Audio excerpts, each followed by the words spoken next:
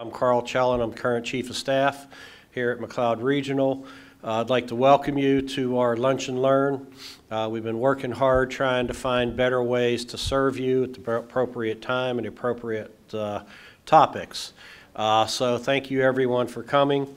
Today, if any of you don't know, our speaker is Johnson Walker. He's the Medical Director of Trauma Services, and he's been here for what, five years, and I have the opportunity to work with him on many occasions, and I think we're going to have a good topic here right now, talking about the resuscitation of the trauma patient.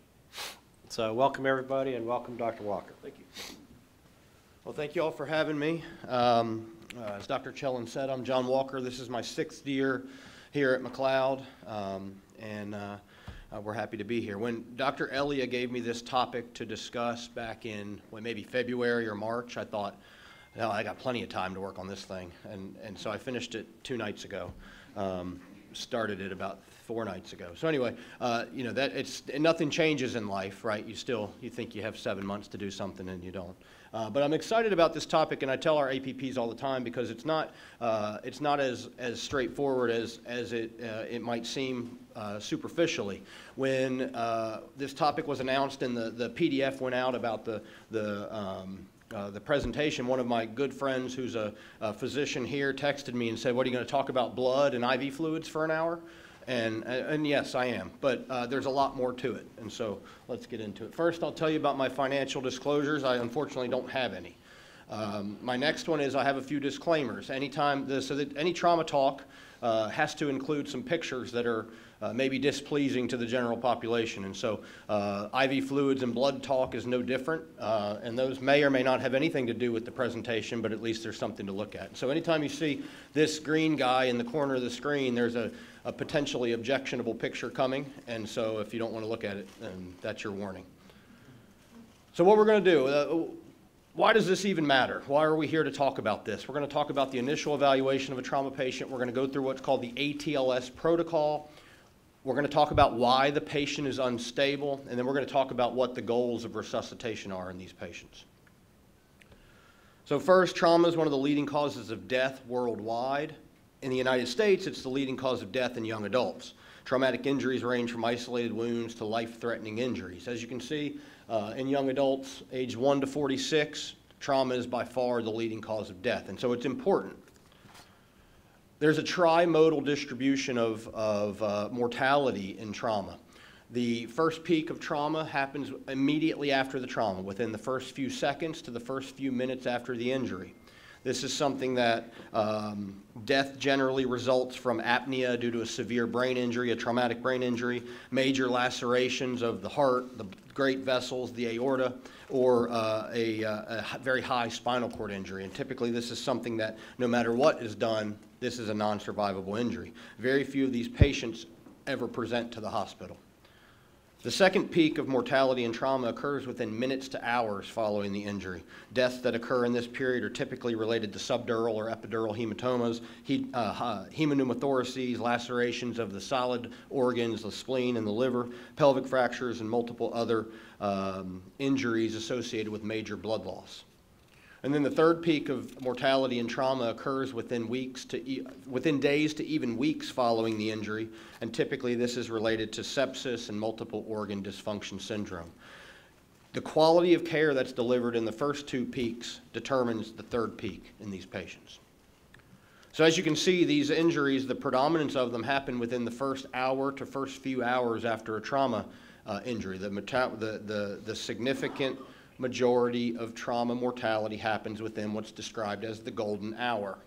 The golden hour of trauma resuscitation is where 80% of trauma deaths occur. The golden hour is characterized by a need for rapid assessment, rapid evaluation, rapid resuscitation, and these are the fundamentals of the advanced trauma life support system. So what do we do when a patient is coming to our hospital? Similar to a medical code, a trauma resuscitation is among the most resource-intensive and time-pressured event in any hospital setting. The severity of the patient's injuries, the number of team members required, the number of simultaneous evaluation and management steps needed all contribute to the complexity of the environment. To manage this complexity, a systematic, team-based, and process-focused approach is needed to rapidly identify and treat life-threatening injuries and minimize team errors. We designate a specific room and a team for the trauma resuscitation. This helps to ensure that the needed resources are immediately available. These things are like chest tube trays, thoracotomy trays, central line kits, intraosseous vascular access kits, and that the team members know they're supposed to be there and they have a specific role. Physicians, nurses, x-ray technicians, respiratory therapists, pharmacists, and other hospital personnel needed for the trauma resuscitation are identified in advance so that they know that they should come and assume their roles for the resuscitation. These are seemingly simple preparations that ensure that the arriving patient has the maximal resources available at the receiving hospital. Before arrival to the hospital, pre-hospital providers transmit information to hospital providers about the mechanism of injury, the status of the patient, and the initial treatments that have been given. This information alerts the team to specific equipment or resources or to summon essential personnel dependent upon what the patient presentation is. At our hospital, we have an intake form that looks like this that lives beside the intake phone in the emergency room, and this is a triage sheet that allows the patient, allows the pre-hospital providers to tell our facility what the patient looks like, what they're doing, the mechanism of injury, their hemodynamics, and allows us to appropriately triage them. The most common activation of trauma is the middle column, which is our 811 trauma activation, and those have both physiologic and mechanistic protocol. A more severe or more critically ill patient qualifies as a 911 trauma activation. Both of these help us determine how to triage this patient. When the patient gets to the hospital, an additional final exchange of information happens between the pre-hospital team and the hospital team where essential elements are delivered communicated. This is an additional final exchange of information, the details of the injury, the vital signs obtained at the scene and during transport, the pertinent physical exam findings, and the initial treatments. Most importantly, the patient's response to these treatments. All of that is given to the hospital providers. The pre-hospital providers give their report before the hospital providers start any part of their evaluation or even transfer the patient onto the emergency room bed. Obtaining a record of pre-hospital events completes the formal information exchange between the two sets of providers, contains critical information for early intervention, and these allow this information to be shared successfully before the in-hospital team takes over and becomes focused on the care of the patient.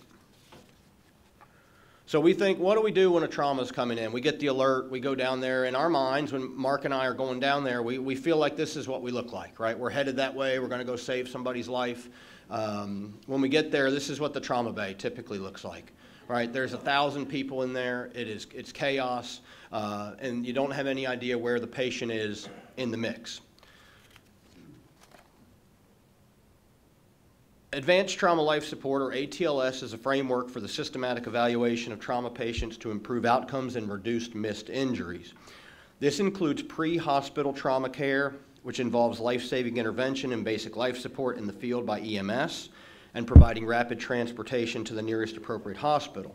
In the hospital, the assessment of trauma patients begins with a primary survey in which life-threatening conditions are identified and treated using a sequential ABCDE approach. Once the patient is stabilized, a secondary survey is performed, including a thorough history, a physical exam, and radiographic studies. The tertiary survey is performed within 24 hours of presentation to identify any missed injuries. ATLS is a program that's been around for 40 years. It covers 6 continents. It's in 86 countries. Over 64,000 courses have been provided to 1.1 million students, all in an effort to provide healthcare professionals with access to education that will enhance their ability to accurately provide an initial assessment, a resuscitation, stabilization, and help determine the next steps in the care of the injured patient. And so we employ this strategy at our hospital, and again, I said an ABCDE approach. A key tenet of this ATLS curriculum is the ABCDE algorithmic approach to the assessment of the injured patient. This is airway, breathing, circulation, disability, and exposure, and it's not applicable to patients that are already in cardiac arrest, where the typical ACLS guidelines should be used. But with an ABCDE approach, initial assessment and treatment are performed simultaneously. Again, this is what we see when we get to the room, right? Ideally, we would have a limited amount of patients in the room that are all performing specific tasks. These types of protocol exist throughout the country where we limit the number of of providers in the room. Everyone has a specified position. Everyone has a specified goal and task, and there's a team leader standing at the foot of the bed. I chose this algorithm. This is from Canada. This is not specific to our facility, but I like this one because the surgeon is standing at the bottom with his arms crossed. And I thought he might be good to have a cup of coffee, kind of just directing the care of the patient. But as you can see, there's a couple of green faces at the bottom of this slide, so warns you what's coming next. So when we show up to a trauma, we follow the ABCDE protocol. Most important in trauma patients is assessing the airway and maintaining a stable airway. We see patients like this. This is a patient that suffered an inadvertent gunshot wound to the face at this facility. This patient was miraculously intubated by the emergency room staff. And so this is the initial challenge when you're presented with a trauma patient, is obtaining the airway. Relieving an obstructed airway is the single greatest priority in any injured trauma patient. An obstructed airway results in inadequate oxygenation and ventilation, causes severe hypoxemia, and results in death within minutes. In general, airway patency is expediently assessed by noting the patient's ability to talk and ventilate spontaneously in the absence of stridor or accessory muscle use. Any compromise must be dealt with immediately. Even without an airway injury, the hemodynamically unstable patient should have definitive airway control early. This helps prevent aspiration, maximizes the systemic oxygen delivery, corrects any acid-base disturbances, and allows us to focus on their other life-threatening issues. In the appropriate patient, a rapid sequence intubation can quickly facilitate intubation. Careful consideration must be given to the patient with a closed head injury and raised intracerebral pressure, any kind of airway or cervical spine trauma, contraindications to a paralytic or anatomic markers of a difficult intubation. It's essential that the intubationist be skillful in the airway management and that both an auxiliary plan and personnel are available should intubation attempt fail. Cricothyroidotomy or both needle or surgical cricothyroidotomy are the most efficient backup techniques. There are an array of potential adjunctive airway capture devices that are available. Spinal precautions must be maintained throughout airway assessment and management because spinal cord injuries happen in up to 20% of trauma patients. In both cardiac tamponade and tension pneumothoraces, once you remove the intrathoracic pump and institute positive pressure ventilation, this might further impede venous return and exacerbate cardiovascular collapse. So we see a fair incidence of trauma patients decompensating upon intubation. After successful intubation, it's crucial that the endotracheal tube position be confirmed. Emergency intubation doubles the risk of tube malposition. Confirmation via physical exam is limited, and I didn't know this, but 60% of right stem intubations happen with equal breath sounds documented, and 70% happen despite symmetric chest excursion. Bilateral breath sounds are often heard by the anesthetist despite esophageal intubation. So adequate ventilation should be confirmed with the use of capnography. This will not, of course, detect a right mainstem intubation, but the chest x-ray in addition to capnography as well as arterial blood gases should be obtained to confirm adequacy of ventilation, oxygenation, perfusion, and tube placement. After securing the airway, the resuscitating clinician quickly addresses breathing and responds to life-threatening thoracic injuries. These are responsible for about 25% of trauma deaths. Rib fractures are the most common serious thoracic injury, and pneumothoraces are the most common intrathoracic injury following blunt trauma. Most of these are treated with a chest tube, but the patient in physiologic distress may need emergency thoracotomy, and that's to control massive air leaks or hemorrhage, especially after penetrating injury. Life-threatening thoracic injuries should be detected during a primary survey. These include tension pneumothoraces, massive hemothoraces, cardiac tamponade, and flail chest. The standard examination for these includes observing for external injuries such as open wounds, the classic sucking chest wound, leaking air, or chest wall deformity. This is followed by palpation for crepitus, deformity, or asymmetric respiratory motion, and auscultation is then carried out in both apical and lateral chest areas. Pneumothoraces are a preventable cause of post-traumatic death. They have a 1 in 5 incidence in victims of major trauma and may cause catastrophic cardiopulmonary derangements when compared with other thoracic injuries of comparable anatomic severity. 13% of preventable deaths are related to management of the airway and chest injuries in the emergency department. The most concerning type of pneumothorax is, of course, attention pneumothorax. Delays in diagnosis and treatment of this result in respiratory and circulatory collapse. In the unstable patient, pneumothoraces should be diagnosed clinically by noting diminished breath sounds, hyperresonance to percussion, increased jugular venous distension and mediastinal shift. When instability is present, we don't wait for a chest x-ray to confirm. In reality, a patient with hypovolemia and delayed x-rays, a diminished breath sound may be the only appreciable sign in the noisy resuscitation environment. And so we provide chest tube placement immediately. Typically, treatment is needle decompression of the pleural space followed by chest tube insertion. If there's no response to needle decompression, a formal finger or tube thoracostomy is required to ensure that the pneumothorax is not being missed. When there's no time for a chest x-ray, you can use an ultrasound to diagnose and record the presence of pneumothorax and also document the successful evacuation of air from the pleural space. So this is just an x-ray of a successful chest tube placement. And in addition to ventilatory insufficiency, thoracic trauma can also induce circulatory insufficiency and shock. Most common hemothorax cause is bleeding from lacerated intercostal arteries, although hemodynamically unstable patients also may have injuries to the great vessels, to the heart, or the lungs. Intercostal arteries bleeding typically accumulate relatively slowly and can be tamponaded by timely re-expansion of the lung through chest tube insertion. So after we expediently assess the thorax, attention focuses on the circulatory system, recognizing that circulatory insufficiency may have already become apparent during our chest examination. You know, a lot of these things are not A, then B, then C. All of it's happening at the same time. The patient is again observed and spoken to. Pulses are assessed manually. Worrisome findings are, of course, diminished consciousness, pallor, profound tachycardia, or any kind of weak or imperceptible pulse. Obtaining circulatory stability in unstable patients usually requires identifying the injury after initiating the resuscitation. Otherwise, the patient's likely to die. If we wait to identify the injury prior to initiating the resuscitation, typically the patient doesn't do well.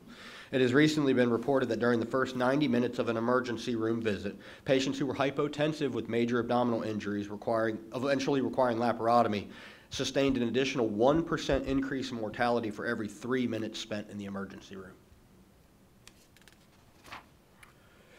When faced with an unstable trauma patient, treatment begins according to a presumptive diagnosis of hypovolemia, even before a specific diagnosis is confirmed. Preventing shock by arresting hemorrhage remains the most important task of the trauma surgeon, and it is the major focus of this talk. The physical examination and simple bedside diagnostic adjuncts, notably portable x-ray, pelvic x-ray, and portable ultrasound, typically suggest the etiology and, most importantly, the potential site of anatomic origin. The seriously injured patient is dynamic, of course, and may ultimately illustrate more than one cause of their hypovolemia as time progresses. We must have a high index of suspicion and clinically reassess the patient. So as you can see, there are several sites that we can identify through physical exam or through adjunctive studies immediately in the emergency room to determine the site of bleeding. We identify intraperitoneal bleeding through a FAST exam or sometimes through a DPL, diagnostic peritoneal lavage. Retroperitoneal bleeding can be presumed or suspected based on pelvic x-ray. Thoracic bleeding is evident on a chest x-ray. Obviously, multiple long bone fractures or external bleeding is visible on physical exam. A FAST exam is the focused assessment by sonography for trauma. And this is an ultrasound evaluation determining sources of hemoperitoneum and hemopericardium. The sensitivity and specificity of FAST exam are exceedingly high. This is used in all trauma patients, but especially in the hemodynamically unstable trauma patient. The 4 ultrasound windows that are evaluated on the abdominal portion of the FAST exam are the epigastrium and pericardium. Morrison's pouch is at the liver and the kidney. It's the splenorenal space at the spleen and the kidney, and the pouch of Douglas in the pelvis. And these allow us to determine if there's any source of intra-abdominal bleeding that could be contributing to the patient's hypotension. This is an ultrasound shot of course, this is how all of our ultrasounds look, of Morrison's pouch. Again, we got 2 green faces on this one, so it's not quite as bad as the last one, but this is an obvious source of why the patient's hypotensive. All right, this is a patient we took care of here that wrecked his motorcycle, and he's got fracture dislocations of several segments of his right leg. Those are the easy patients to determine what the cause is. There are patients that are obvious, that are much less obvious, that that present to our trauma bay, and we have to determine what their cause is. The main disability in the primary survey to be assessed for D, disability, is neurologic condition. And neurologic condition has to do with the brain, of course. Abnormal neurologic status can be caused by primary brain injury. Systemic conditions can affect brain perfusion, shock, hypoxia, intoxication. We assess the level of consciousness by using the Glasgow Coma Score, looking for pupillary response, and for limb movement. The best way to prevent injury to the brain is to maintain adequate airway, breathing, and circulation. Here's a refresher of the GCS. And the final portion of the primary exam is E, exposure.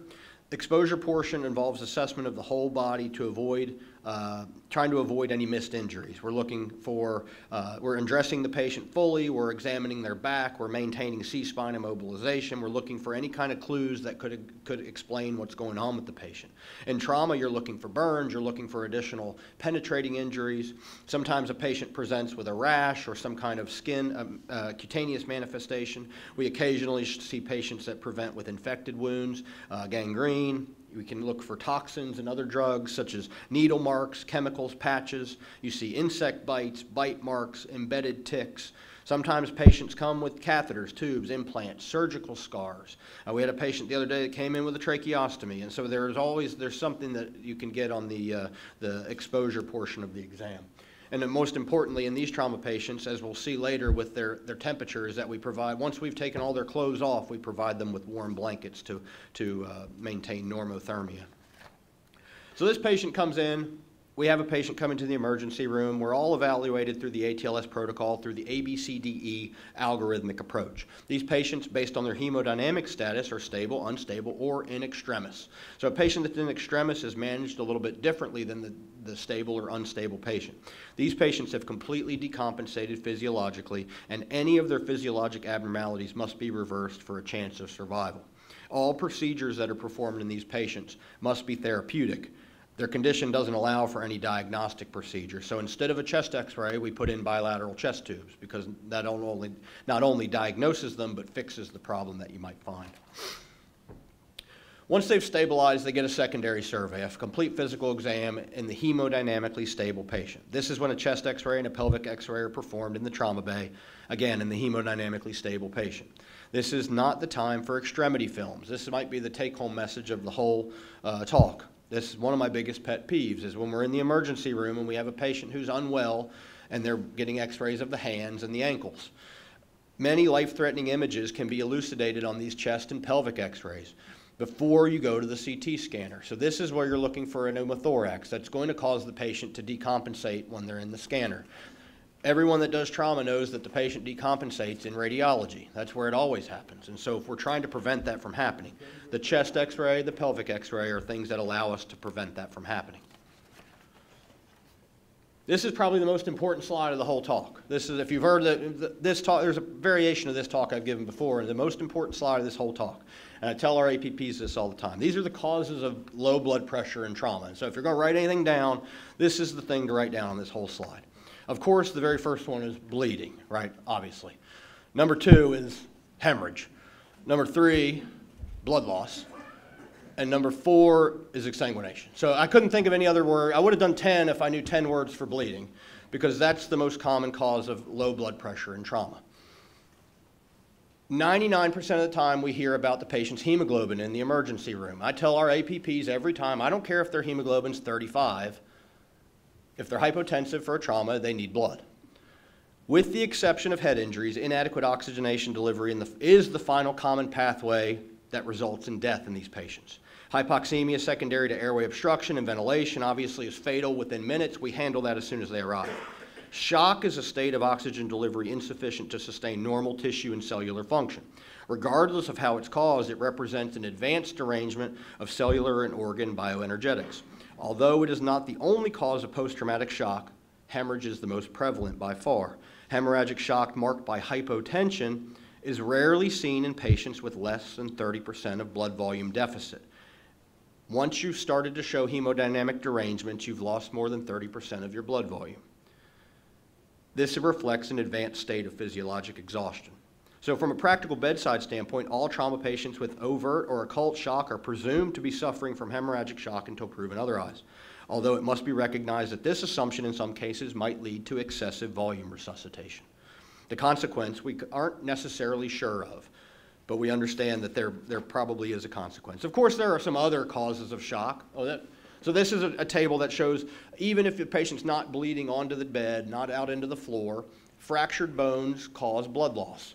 We get patients that have 12 rib fractures, so you can lose up to 125 cc's with each rib fracture. A forearm fracture up to half a liter. And you can see how it progresses, and so even though the patient is not visibly losing blood, you can lose your entire blood volume with orthopedic trauma. There are some other causes of hypotension and trauma, so I will admit that. They must be considered, especially if the patient doesn't respond to the initial measures, which would be blood administration. Obstructive shock is related to mechanical impairment of the venous return to the heart, prevents cardiac filling. These are tension pneumothoraces and cardiac tamponade. Neurogenic shock results from the loss of vasomotor tone to peripheral vascular beds and is almost always associated with an acute spinal cord injury.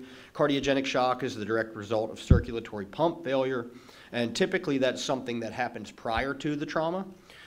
Septic shock is unusual in trauma, but the patient might present late, as seen in developing countries. There are endocrinologic emergencies such as adrenal insufficiency, diabetic ketoacidosis, and myxedema coma that might precipitate a traumatic event. And then there is a quote-unquote traumatic shock that's been conceptualized as an independent post-inflammatory state secondary to immune activation that's superimposed on the traumatic injury, although this is likely indistinguishable from organ dysfunction that often develops after the resuscitation of the severe injury. Over 60% of these trauma patients are hypovolemic. Some hypotension is related to isolated head injuries. About 15% of trauma is related to quote-unquote other causes, which is primarily obstructive shock. So the actual discussion here today, we'll go, I don't know what time it is, but we'll go fast. The goals of the resuscitation. So we control the bleeding, we restore perfusion, we attempt to minimize iatrogenic injury, and we try to promote hemostasis. And not necessarily in that order, but rather all going on at the same time. So first, let's talk about controlling bleeding. We use the fastest strategy possible to get hemorrhage control. That might be a tourniquet, it might be direct pressure, it might be packing, it might be suture, it might be the operating room. Any way that we can get bleeding control is the fastest strategy is the goal. You have to be systematic in finding the bleeding. So there's a mnemonic that I found in preparation for this that's called SCALPER. Scalp, chest, abdomen, long bones, pelvis, extremities, retroperitoneum. And so basically the things you can see and then some of the things you can't see are all places a person can bleed to death. I should have warned you. There was a green guy on the picture prior to this. This is a scalp laceration that we did not too long ago, and this lady had 2 liters of clotted blood inside her scalp above her calvarium. She was intubated for hypotension and altered mental status. We washed it out, we fixed it. She was extubated the next day and she went home. So a scalp injury in and of itself was her only injury and caused her to be hemodynamically unstable and require intubation. Here's an example of a guy we just took care of. He's got a significant scalp laceration here on his ear, was intubated for altered mental status and blood loss. This is what I'd like to take credit for, but this is one of the facial surgeons did. It looked pretty good when he was done. And then finally, this one here is a lady that came in hemodynamically unstable. She was healthier, didn't require intubation, but had a fairly significant scalp laceration. So those don't contribute to the talk at all, but they're interesting to look at. How do you apply a tourniquet? This is what a tourniquet looks like. The tourniquet is a canvas strap that has Velcro, and it has this plastic rod called a windlass rod that you twist. So here's how the Stop the Bleed program describes putting on a tourniquet. If you come across a person that's bleeding in picture 1, you can see you apply direct pressure. If direct pressure doesn't stop that bleeding, you apply a tourniquet if you have one. You can make a tourniquet, but these are commercially available tourniquets that are that people have. You put the tourniquet 2 to 4 inches above the wound. You insert the strap, you tighten it down as best you can, and then you twist the windlass rod. And the windlass rod attempts to tighten down even further over the extremity. And this schematic shows, again, that you place this a few inches above. You do not place the tourniquet over a joint. And this does not obviously work. Tourniquets don't work on neck or torso trauma. They only work on extremity trauma. Direct pressure is the better bet for torso trauma. Couple of green guys on this one. This young lady came in after a motorcycle wreck. She has a tourniquet in place from life-threatening hemorrhage. This lady ended up succumbing to her injuries. This is a mangled extremity that she essentially bled to death from and had a non-survivable anoxic injury. This tourniquet is applied appropriately. It's as high as it can be above the wound, and it is not over any joints.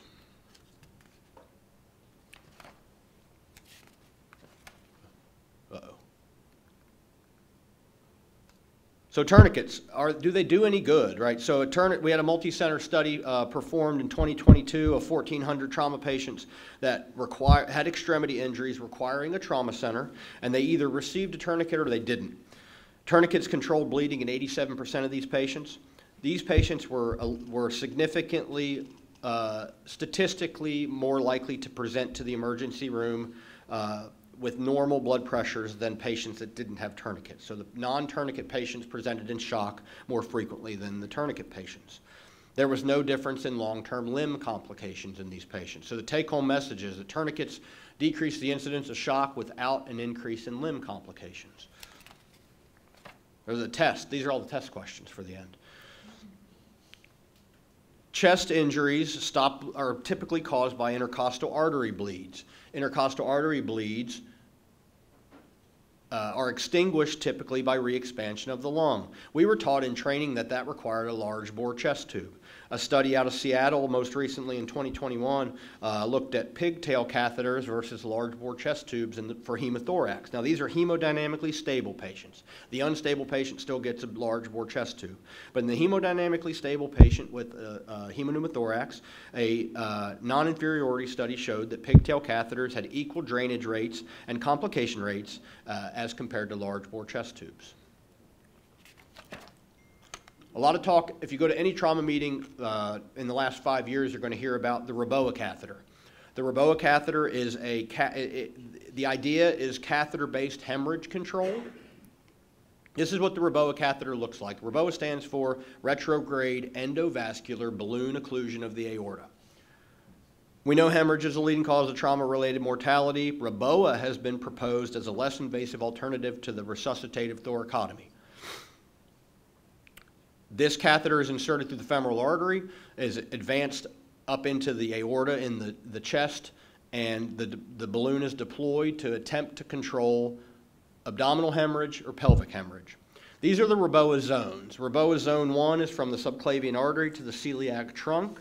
Reboa zone 2 is typically an unused zone because it's difficult to occlude the bleeding vessel at this location, but it's from the celiac trunk to the lowest renal artery. And then Reboa zone 3 is from the lowest renal artery to the aortic bifurcation. The indications for Reboa are non-compressible hemorrhage below the diaphragm in the abdomen, pelvis, or the retroperitoneum. These patients typically have a positive FAST exam. They might have a pelvic fracture with a negative FAST exam, which could indicate a retroperitoneal hemorrhage, or these patients have a traumatic cardiac arrest. If you have a suspected traumatic abdominal hemorrhage, you deploy the Reboa in zone 1. If you have a suspected blunt pelvic injury or a groin junctional hemorrhage, you can deploy the Reboa in zone 3. Contraindications to this are children under the age of 18 or elderly folks over the age of 70. Any kind of atraumatic cardiac arrest is a contraindication. Aortic dissection and cardiac tamponade are contraindications. So does Reboa actually work? This is all the rage in all the big academic trauma centers. They are deploying Reboa catheters with almost every trauma. And so we've done a lot of studies because of that to determine if it actually helps. In 2019, a retrospective case control analysis of 140 trauma patients undergoing Reboa placement showed that there was a higher 24-hour mortality, a higher rate of renal insufficiency, and a higher rate of lower limb amputation in the Reboa group as compared to standard care. In addition, there was a longer time to definitive intervention, either to interventional radiology, angioembolization, or to laparotomy. Another study more recently was a prospective multi-center study looking at aortic occlusion in zone 1, which was above the celiac artery, versus resuscitative thoracotomy, so us opening the chest in the emergency room. The primary outcome was, did the patient live or not? There was 1,000 patients involved. They matched patients based on their variables, propensity score matching, and that gave us 56 pairs of patients to look at. The take home from this was that aortic occlusion in zone 1 for the Reboa catheter was associated with a better or similar survival to resuscitative thoracotomy. And we were looking at 93% mortality with ER thoracotomy versus 80% mortality with Reboa catheter. So essentially everyone still didn't make it, but a few more patients made it, and it was a statistically significant finding. All of this is in an effort to avoid what's called the trauma lethal triad. Trauma causes hemorrhage, hemorrhage causes acidosis, hemorrhage causes hypothermia. Both acidosis and hypothermia cause coagulopathy. Coagulopathy causes additional hemorrhage, which leads you into the death spiral that happens in trauma. As you'll see as we move on from a little bit further, fluid administration and operative exposure both contribute to this death triad. So next we're going to talk about well, let's conclude controlling bleeding, right? So the strategy is that you have to be methodical. You use the fastest strategy possible. You use tourniquets. They cause less shock, no limb complications. Chest tube is probably okay to use a pigtail catheter in hemodynamically stable patients. We're still following what we have always done for unstable patients with large bore catheters. And Reboa is still being used nationally, but we're just not quite sure if it's helpful to folks. We do not use Reboa at this facility. Our next area of discussion is restoring perfusion. So what do we do when the patient comes in? We know that blood products are better than crystalloids in trauma. That's been proven. We know that the proper trial, which is the pragmatic randomized optimal platelet and plasma ratio trial, was designed to address the effectiveness and the safety of a 1-to-1-to-1 transfusion ratio. This used almost 700 trauma patients, and they looked at a 1-to-1-to-1 ratio versus a 1-to-1-to-2 ratio for these products. And there was no overall difference in mortality, but 1-to-1-to-1 ratio achieved hemostasis faster and experienced death due to exsanguination less frequently. So the current evidence shows that plasma, platelets, and PRBCs in a 1-to-1-to-1 ratio is the best strategy for resuscitation of a trauma patient with hemorrhagic shock. When do we do massive transfusion protocols? So massive transfusion historically is defined as the replacement of greater than 10 units of PRBCs within 24 hours. Sometimes it's arbitrarily defined as replacing the patient's entire blood volume in less than 24 hours, or the acute administration of more than half the patient's estimated blood volume over 3 hours. So who needs it? We have scoring systems to determine who needs a massive transfusion. The ABC scoring system is the assessment of blood consumption score. It uses 4 markers: penetrating mechanism, positive fast exam, a systolic blood pressure less than 90 or a heart rate greater than 120. A score of greater than or equal to 2 is very sensitive and specific to predict the need for massive transfusion. And a lot of facilities use this as their trigger for massive transfusion. More refined is the revised assessment of bleeding and transfusion, the Rabbit score, and this uses penetrating injury, positive fast, a shock index of greater than 1, and pelvic fractures as their markers, and any 2 or greater of these, it predicts massive transfusion. Shock index is heart rate divided by systolic blood pressure, meaning your heart rate is higher than your blood pressure, and so that would be a pretty good marker of determining shock. When examining vital signs, the shock index is a better indicator of shock than hypotension alone and is more sensitive than individual vital sign analysis. And so this is also what some facilities use as their trigger for massive transfusion. Finally, this study looked at ratios, a low ratio of platelet FFP to PRBCs versus a high ratio. Ultimately, the 1-to-1-to-1 ended up being 1-to-1-to-1.4 ratio, achieved hemostasis faster and was independently associated with improved hemostasis. So what about whole blood? Whole blood is something that's been talked about a lot in the trauma literature recently. Theoretically, fresh whole blood replaces all the blood components that are lost in trauma, including platelets and fully functional clotting factors.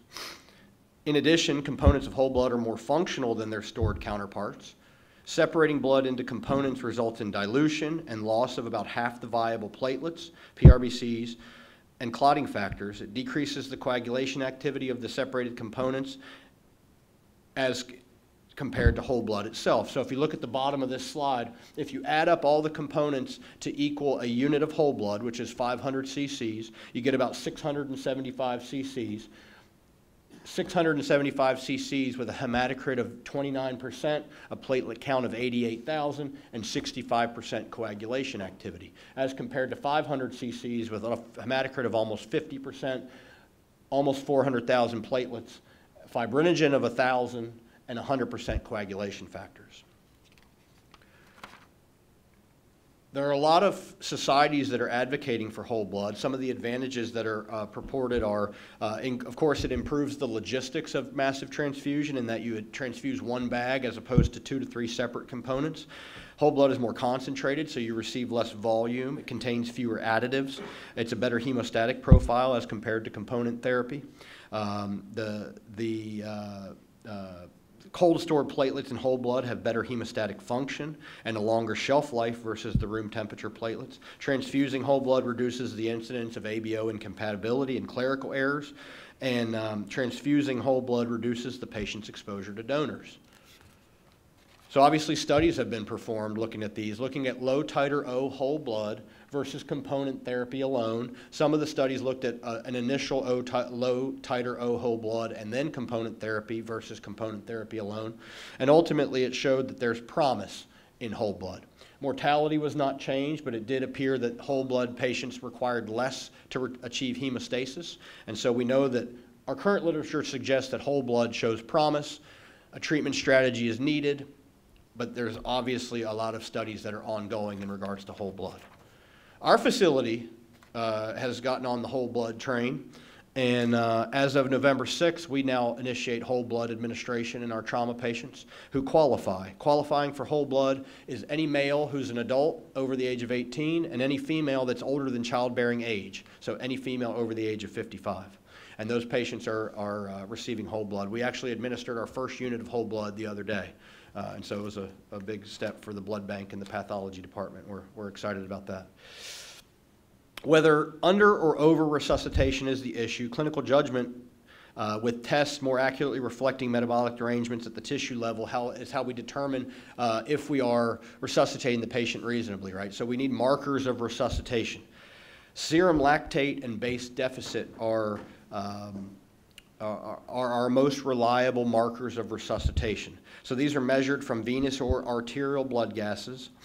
This first graph on the left shows that the more negative the base deficit correlates with an increased mortality. The graph on the right shows how quickly the lactate is cleared, how quickly the lactate decreases is associated with mortality. And of course, we have the Foley catheter, right? So the patient making urine is being perfused. If your patient is producing 30 to 50 cc's an hour of urine, renal perfusion is adequate, which means your resuscitation is adequate. So we restore perfusion. We stop the bleed, we restore perfusion. The proper trial shows us that 1-to-1-to-1 resuscitation with plasma platelets and PRBCs. Massive transfusion protocol helps us avoid dilutional coagulopathy by providing appropriate blood products. Whole blood is showing promise, and the markers of resuscitation are base deficit, the change in our lactate, and urine output. This is a leg that's mangled, just in case lunch was putting you to sleep. So we try not to hurt these folks, right? The next thing is to minimize iatrogenic injury. So there is such an idea as permissive hypotension. Maintaining a lower blood pressure than physiologic levels in patients suffering from hemorrhagic shock has been studied extensively. This comes from the idea of the scoop and run of the urban inner cities, where they were recognizing that patients that were brought by private vehicle were doing better than those that came by EMS. And they thought, why is that? No one's doing anything for the patient until they get here. And the idea is that if you keep the blood pressure slightly lower, then the patient might bleed less, right? So this study by Dutton in 2002 was 110 trauma patients with hemorrhagic shock, and they randomized these people to 2 resuscitation protocols. One had a target pressure of 100, the other had a target pressure of 70. There's Dutton. He did this study. Stupid. I did this late at night. That's a lot. It gets worse. And the goal was that the patients did the same. With the blood pressure goal of 70 and the blood pressure of 100, they had the same outcomes. There was no different. If you look at the idea of cyclic hyperresuscitation, meaning you have a patient who has a low blood pressure or mean arterial pressure, you give them resuscitation, they turn into having a normal or high blood pressure, that causes them to bleed, they get a lower blood pressure, you resuscitate, and so it's this cyclic thing that really has no end. And so targeting their physiologic markers of perfusion, like their mental status, their urine output, their capillary refill, is more important than an actual numeric blood pressure goal.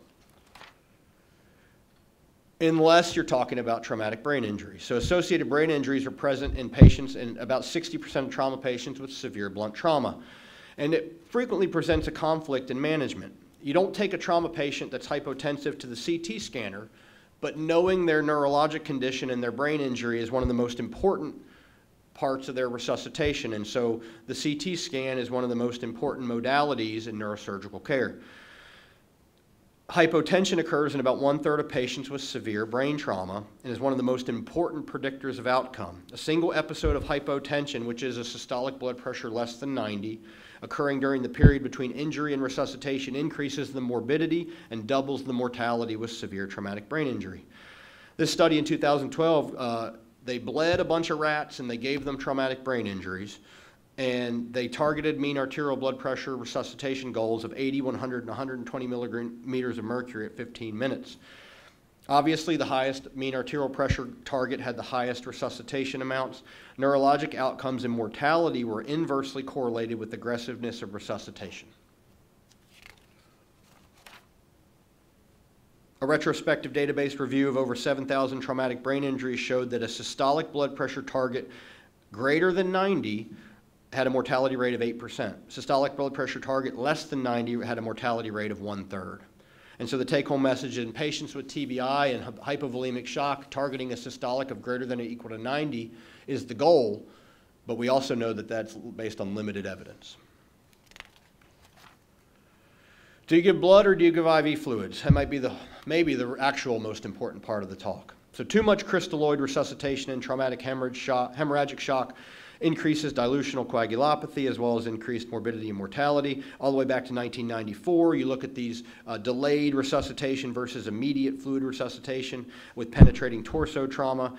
Immediate fluid resuscitation had a higher mortality, more complications, and a longer hospital length of stay.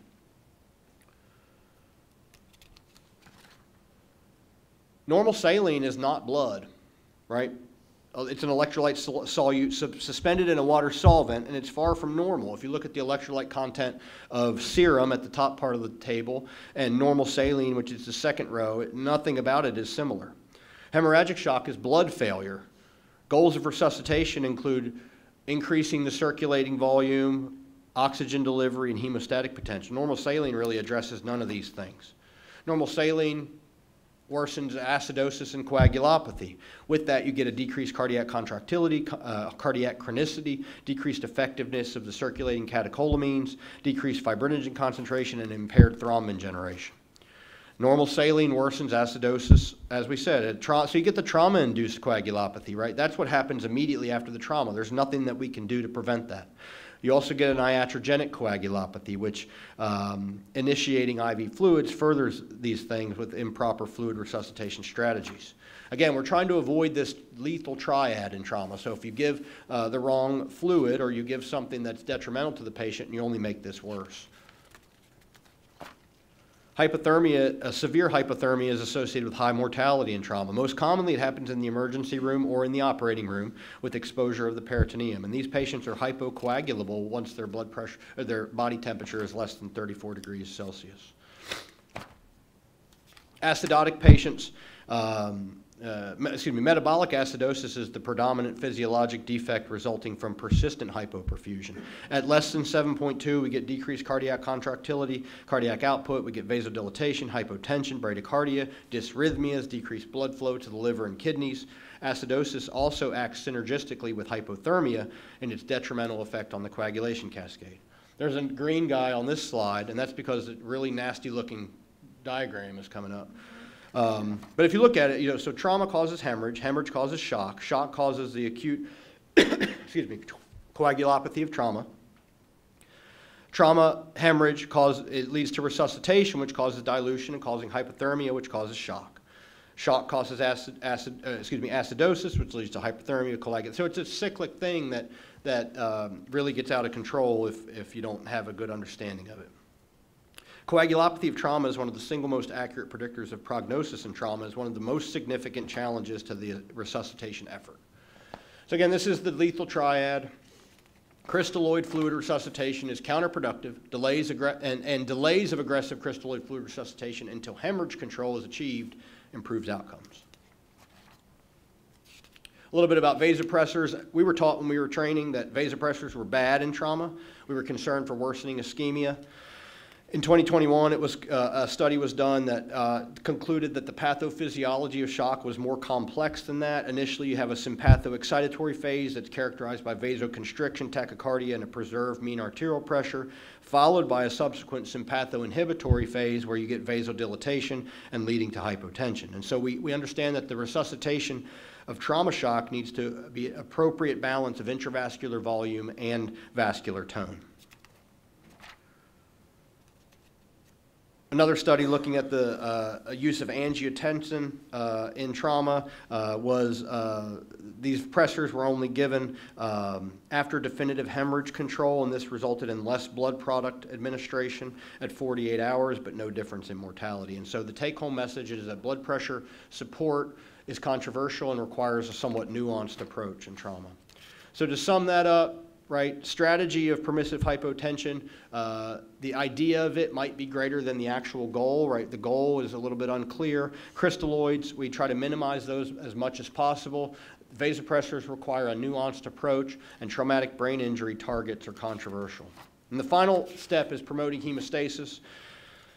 First study we're looking at is the CRASH-2 trial. So tranexamic acid is an antifibrinolytic agent that can and should be used early in the resuscitation of bleeding trauma patients. CRASH-2 was a study of 20,000 adult trauma patients who were hypotensive, and they looked at TXA administration upon arrival and over the next 8 hours, patients with injuries versus a placebo, and they found that the in-hospital mortality at 28 days was reduced in the TXA group.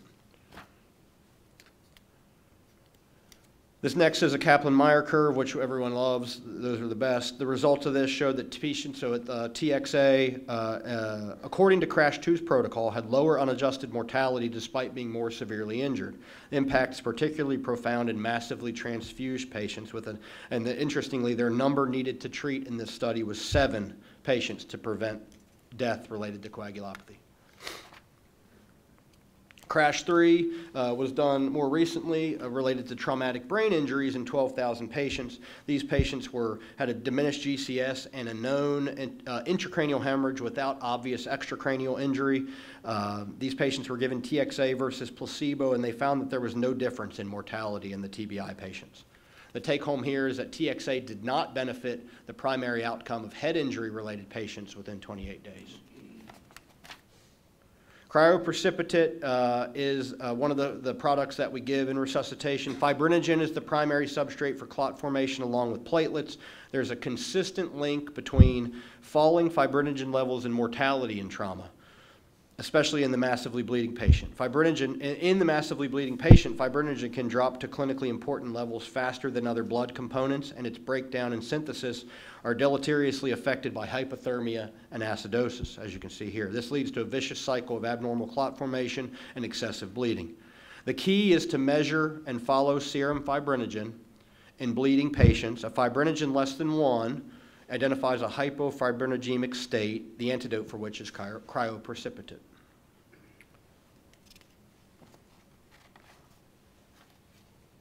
A study called the CRYOSTAT-1 trial looked at cryo administration within 90 minutes of admission to the hospital and felt that it was safe. So we can give this medicine safely, and it's helping patients, especially those in a hypofibrinogenic state. What labs do you need to follow if you're resuscitating these patients? So we have platelet goals of greater than 50,000. If a head injury is suspected, we'd like that platelet goal to be a little bit higher. We target our INR to be less than 2. Again, fibrinogen, 150 to 1,000. There's 10 units, in 10 units of cryoprecipitate, there's 75 milligrams of fibrinogen. We give calcium based on blood product administration. The citrate in the blood products dilutes out the calcium in our blood. So calcium also augments clot formation. And so we provide calcium, 1 amp of calcium chloride or 3 amps of calcium gluconate for every 6 units of blood products.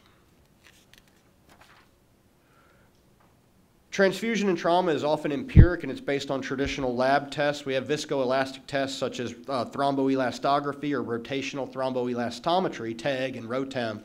And these have been proposed as superior to traditional lab tests. These look at different values. They provide you a graph. They look at different values to determine where the breakdown in the clotting cascade is located, and also what the treatment for that breakdown is. That's something that turn of 2024 we're going to be bringing to, with Dr. Dopowski in the blood bank and pathology department, we're going to be bringing to our emergency room here at McLeod.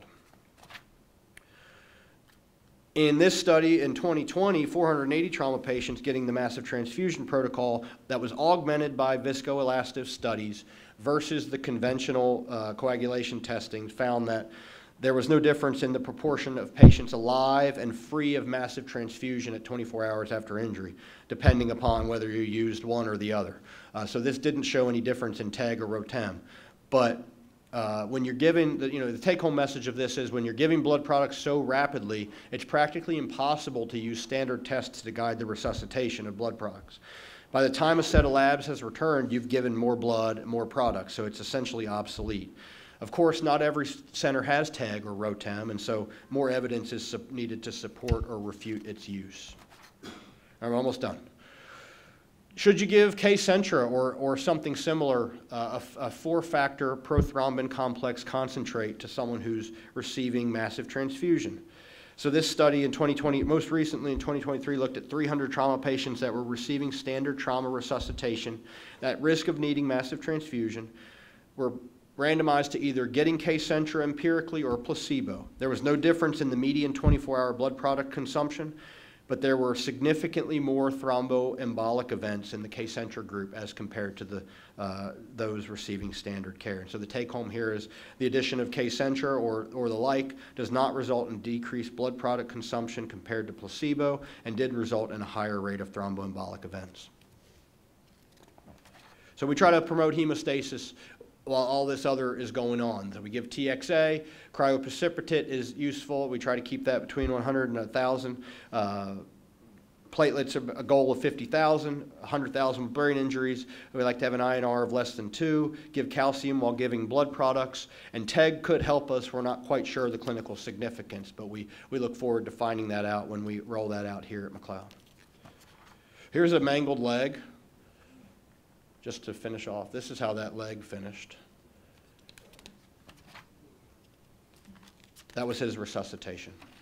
So the final clinical take-home of this talk is when you are resuscitating a trauma patient, we control the bleeding, we restore tissue transfusion, we try to minimize iatrogenic injury from the resuscitation itself, and we attempt to promote hemostasis.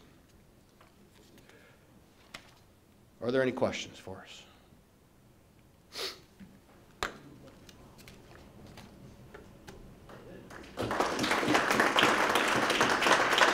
That was 1 minute long. That's right. Yes, you did good. Thank you. Thank you. I think that was a great talk. Before anybody leaves, just a reminder, the Department of Medicine meeting is going to occur right now. So if you're in the Department of Medicine, please stay. And also a reminder to click on the QR code to fill out the evaluation so you can get credit for the attending. So thank you all again. Thank you.